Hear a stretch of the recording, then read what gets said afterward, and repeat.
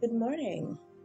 Welcome to Oil for the Journey. I'm your journey reader, Alexis, and today's scripture reading is taken from Deuteronomy chapters 29 to 31. Our scheduled reading follows the Bridges for Peace Ignite the Truth Bible reading plan. So let's begin. I will be reading from the ESV version. Feel free to follow along or just to keep me in your ears. Chapter 29. These are the words of the covenant that the Lord commanded Moses to make with the people of Israel in the land of Moab, besides the covenant that he made with them at Horeb. And Moses summoned all Israel and said to them, You have seen all that the Lord did before your eyes in the land of Egypt, to Pharaoh and to all his servants, and to all his land, the great trials that your eyes saw, the signs and those great wonders. But to this day, the Lord has not given you a heart to understand, or eyes to see, or ears to hear. I have led you 40 years in the wilderness. Your clothes have not worn out on you, and your sandals have not worn off your feet. You have not eaten bread, and you have not drunk wine or strong drink, that you may know that I am the Lord your God. And when you came to this place, Sihon the king of Heshbon and Og the king of Bashan came out against us to battle, but we defeated them. We took their land and gave it for an inheritance to the Reubenites, the Gadites, and the half-tribe of the Manassites. Therefore keep the word of this covenant and do them, that you may prosper in all that you do. Verse 10. You are standing today, all of you, before the Lord your God, the heads of your tribes, your elders and your officers, all the men of Israel, your little ones, your wives, and the sojourner who is in your camp, from the one who chops your wood to the one who draws your water, so that you may enter into the sworn covenant of the Lord your God, which the Lord your God is making with you today, that he may establish you today as his people, and that he may be your God. And he promised you, and as he swore to your fathers, to Abraham, to Isaac, and to Jacob. It is not with you alone that I am making this sworn covenant, but with whoever is standing here with us today before the Lord our God, and with whoever is not here with us today. You know how we lived in the land of Egypt, and how we came through the midst of the nations through which you passed.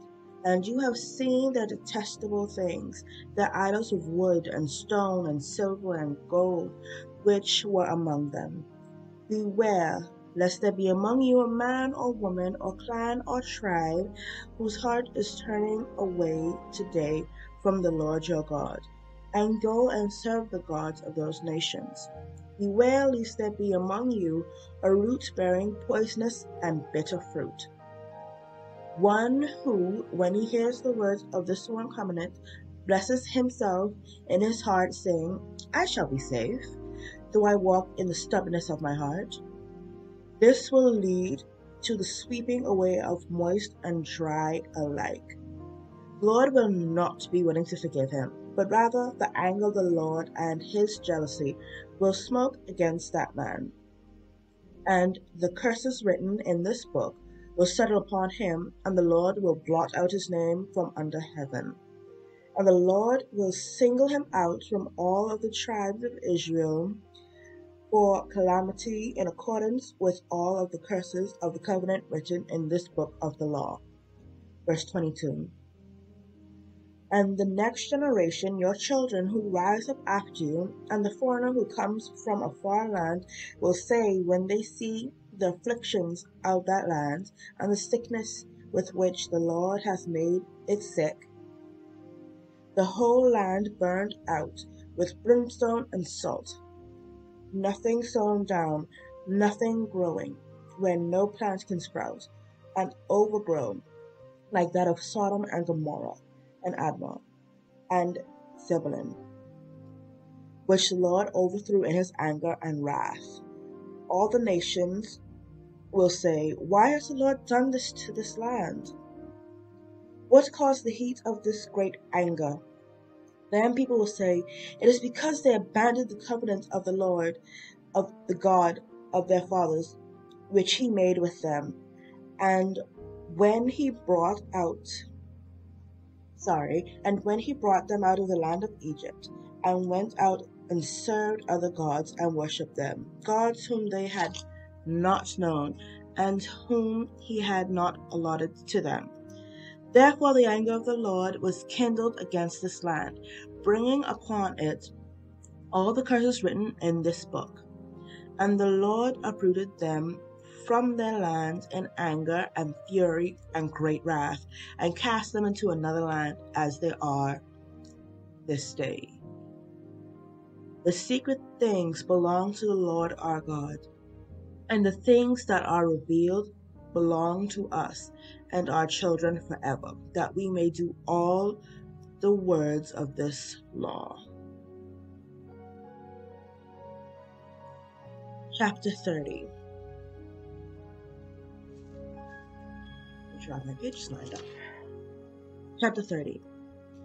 And when all these things come upon you, the blessing and the curse which I have set before you, and you call them to mind among all the nations where the Lord your God has driven you, and return to the Lord your God, you and your children, and obey his voice in all that I command you today, with all your heart and with all your soul, then the Lord your God will restore your fortunes and have mercy on you, and he will gather you again from all peoples where the Lord your God scattered you. If your outcasts are in the uttermost parts of heaven, from there the Lord your God will gather you, and from there he will take you. And the Lord your God will bring you into the land that your fathers possessed, that you may possess it. And he will make you more prosperous and numerous than your fathers. And the Lord your God will circumcise your heart and the heart of your offspring, so that you will love the Lord your God with all your heart and with all your soul, that you may live. And the Lord your God will put all these curses on your foes and enemies who persecuted you.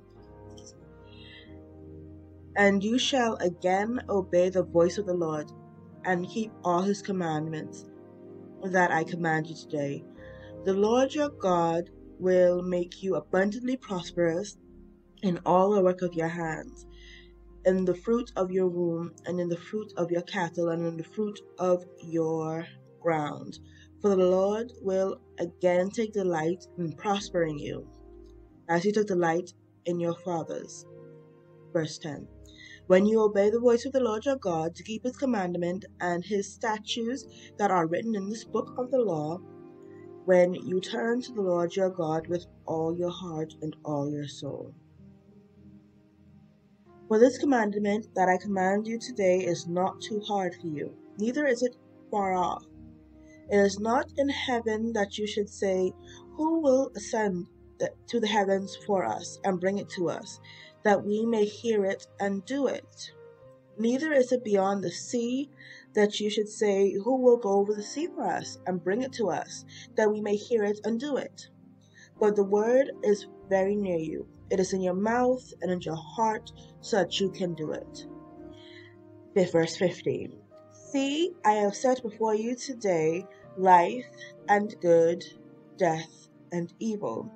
If you obey the commandments of the Lord your God that I command you today, by loving the Lord your God, by walking in his ways, and by keeping his commandments and his statutes and his rules, then you shall live and multiply, and the Lord your God will bless you in the land that you are entering to take possession of it. Verse 17. But if your heart turns away, and you will not hear, but are drawn away to worship other gods and serve them, I declare to you today that you shall surely perish. You shall not live long in the land that you are going over the Jordan to enter and possess. I call heaven and earth to witness against you today that I have set before you life and death, blessings and curse. Therefore choose life, that you and your offspring may live, loving the Lord your God, obeying his voice, and holding fast to him.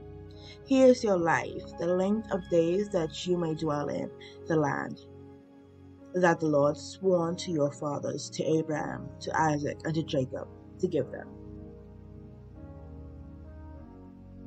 Chapter 31. So Moses continued to speak these words to all Israel. And he said to them, I am 120 years old today. I am no longer able to go out and come in. The Lord has said to me, you shall not go over this Jordan. The Lord your God himself will go over before you. He will destroy these nations before you, so that you shall dispossess them. And Joshua will go over at your head, as the Lord has spoken. And the Lord will do to them as he did to Sihon and Og, the kings of the Amorites, and to their land, when he destroyed them. And the Lord will give them over to you, and you shall do to them according to the whole commandment that I have commanded you. Be strong and courageous. Do not fear or be in dread of them, for it is the Lord your God who goes with you. He will not leave you or forsake you. Then Moses summoned Joshua and said to him in all the sight of Israel, be strong and courageous, for you shall go with this people into the land that the Lord has sworn to their fathers to give them, and you shall put them in possession of it. It is the Lord who goes before you. He will be with you. He will not leave you or forsake you. Do not fear or be dismayed. Chapter 9.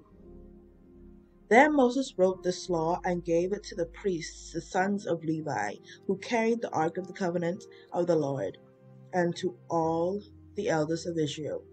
And Moses commanded them, at the end of every 7 years, and at the set time in the year of release, at the feast of booths, when all Israel comes to appear before the Lord your God at the place he will choose, you shall read this law before all Israel in their hearing. Verse 12. Assemble the people, men, women, and little ones, and the sojourner within your towns, that they may hear and learn to fear the Lord your God, and be careful to do all the words of this law, and that their children, who have not known it, may hear it and learn to fear the Lord your God, as long as you live in the land that you are going over the Jordan to possess. Verse 14.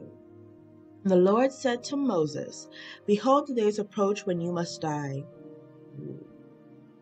Call Joshua and present yourselves in the tent of meeting, that I may commission him.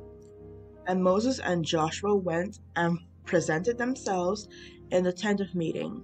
And the Lord appeared in the tent in a pillar of cloud, and the pillar of cloud stood over the entrance of the tent.